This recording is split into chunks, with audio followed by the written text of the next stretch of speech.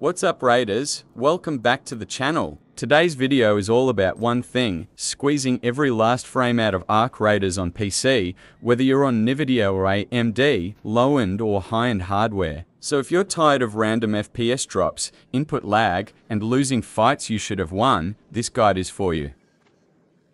Arc Raiders is actually one of the best optimized Unreal Engine 5 games on PC right now, but you still need the right settings to get smooth, consistent performance. In this video, you'll learn the optimal Windows tweaks, NVIDIA and AMD control panel settings, and in-game graphics options that give you high FPS, low latency, and clear visibility in sweaty fights.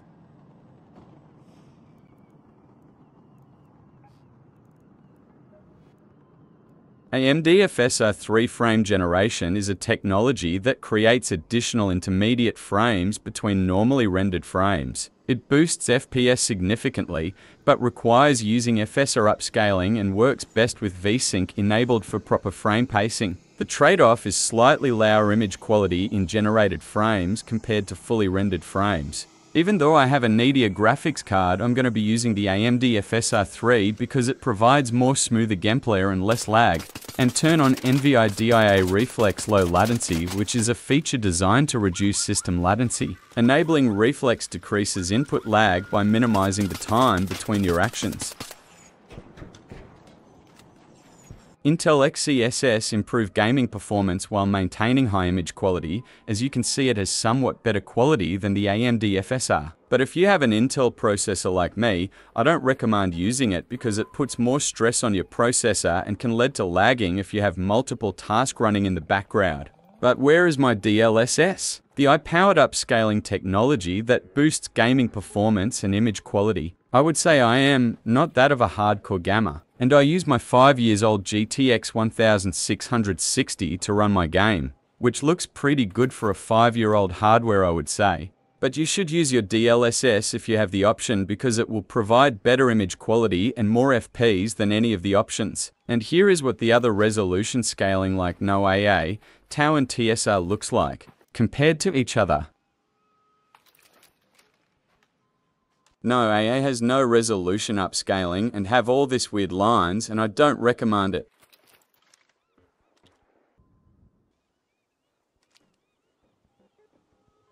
For me personally, I still choose the AMD FSR 3 because of the balance it provides for smooth gameplay and image quality. For the quality option, I like the quality more than the balance one because of the better image quality. But balance is good too if you get more into fights and want more actions.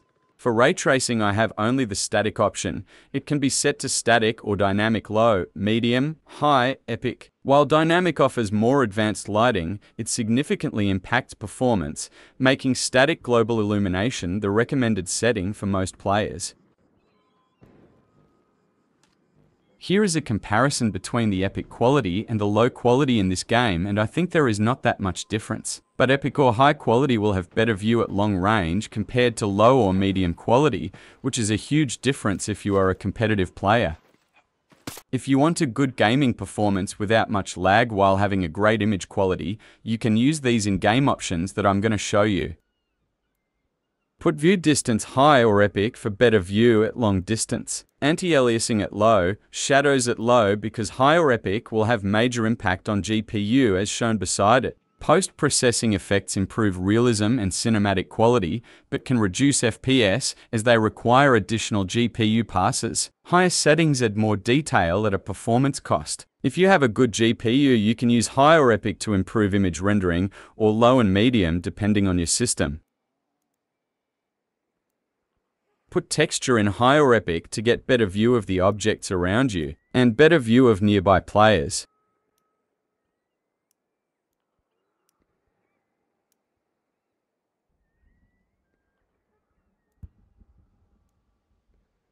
And you want to put effects in low or medium if you want a good game performance, because sometimes high or epic effects can cause lags, especially if you face many players around you or swarms of bots that increases your effects in that area. Put reflections high for better reflection from any reflective surface, foliage high for more natural looking grass and trees, and global illumination high for a good lighting conditions. This custom settings will provide you with a good overall image quality and good performance throughout the game.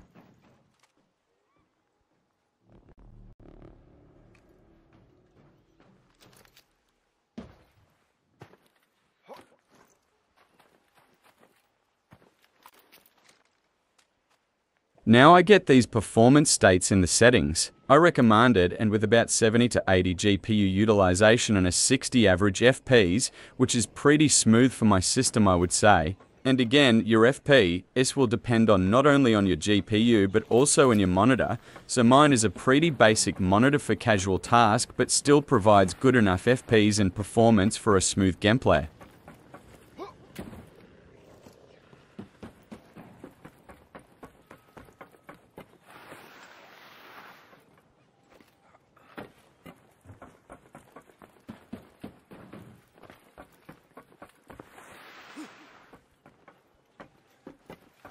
And this is what I get in Epic settings.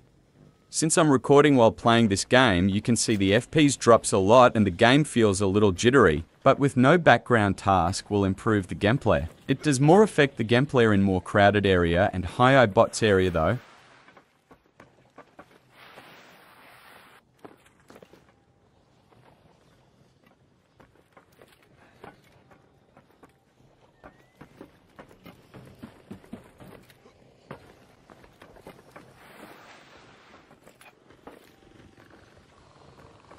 Arc Raiders is actually one of the best optimized Unreal Engine 5 games on PC right now, but you still need the right settings to get smooth, consistent performance. In this video, I hope you understand the in-game graphics options that give you high FPS, low latency, and clear visibility in sweaty fights. If this helps you out, don't forget to drop a like, subscribe for more Arc Raiders content.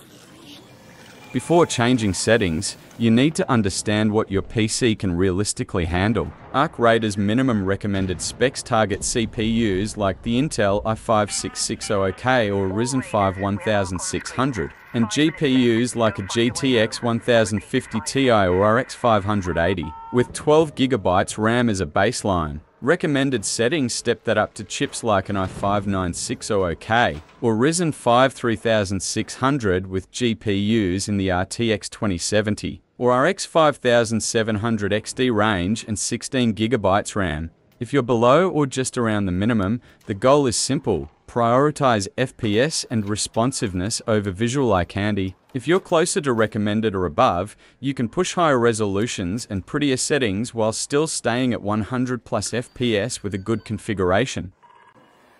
Other options include fixing your operating system before touching in-game options. Set your Windows power plan to high performance or the equivalent ultimate performance option so your CPU and GPU don't downclock in the middle of a fight.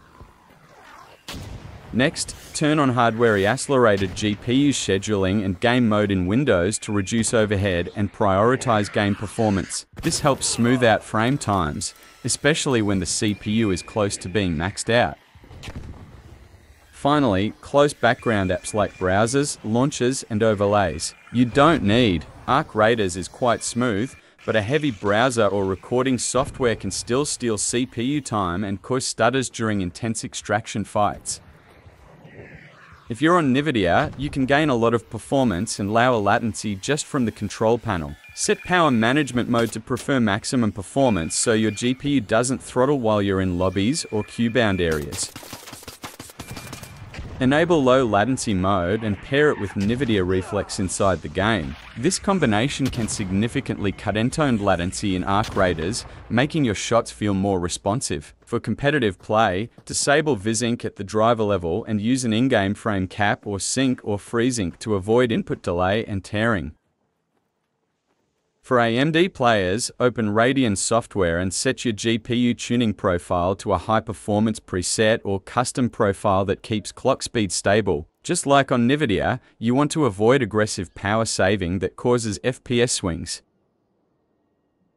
Enable AMD Anti-lag or Anti-lag Plus where supported to reduce input latency, and use Radeon image sharpening with a moderate strength to keep the image clear when you drop resolution or use FSR. Keep driver level VSync off for competitive play and control frame pacing with in-game options or your monitor's adaptive sync.